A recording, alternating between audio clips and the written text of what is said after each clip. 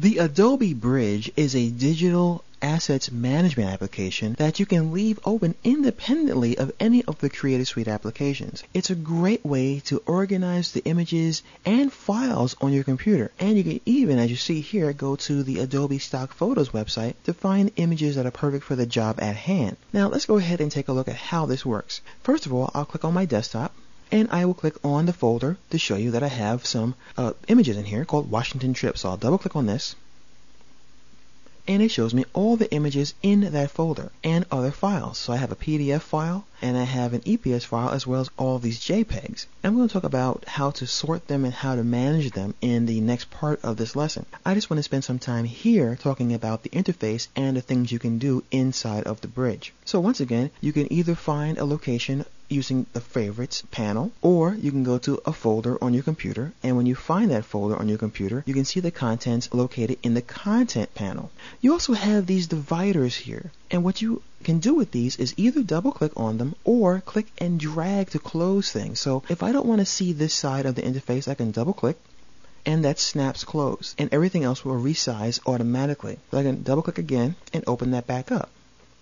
Likewise, I also have a set of workspaces that I can select from. I can go to the window menu, choose workspace, and then choose whatever it is that I'm trying to deal with. So if I want to deal with the light table or I want to deal with metadata, I can choose one of these. Let's go ahead and choose metadata focus, and we'll see that the panels will rearrange themselves, and now my images show me all of the associated metadata that come with this file. And that is a great way to work as well if you really want to see the metadata in your images. Likewise, I can always go back to a different workspace. So I'll go back to default for now, and everything will snap back into place. If I click on an image that's sideways like so, I have tools up here that allow me to rotate counterclockwise as well as clockwise. Now don't worry, this does not do anything at all to the pixels. It simply writes code in the metadata telling the bridge how to display this image. So it's really handy as well. I can also click this button to go to compact mode as well as full screen mode.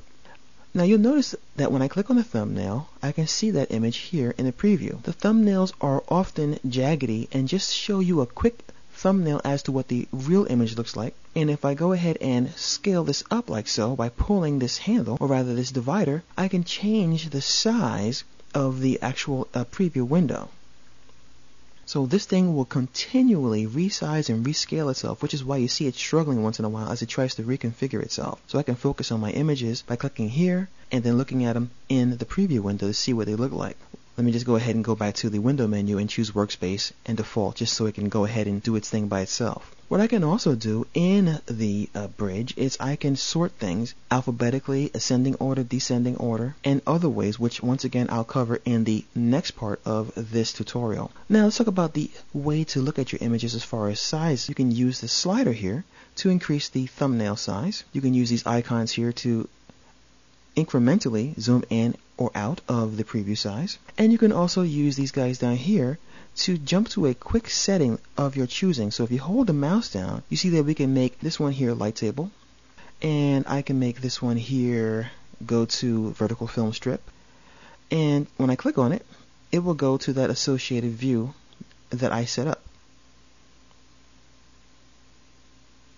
How cool is that? So we see vertical film strip, we have light table, and we have metadata focus. And once again, I can click and hold my mouse to choose which view I'd like to set to these numbers. So it's a quick way to snap back and forth to the settings that I want to see and focus on. Let me go ahead and get this back up to a full screen version here. You'll also notice, just like on a regular navigation system in your computer, I can use these menus to go back and forth in my computer. So I can go backwards to the last window I was at, I can go forward again, and I can go to the next spot up, so I can go up to the last location as well. So I can go up a level and work that way if I so desire. So the bridge is a very handy way to keep organized, to find the assets on your computer, and to preview them and look at them in so many different ways that you can assign them and you can customize them to your heart's content.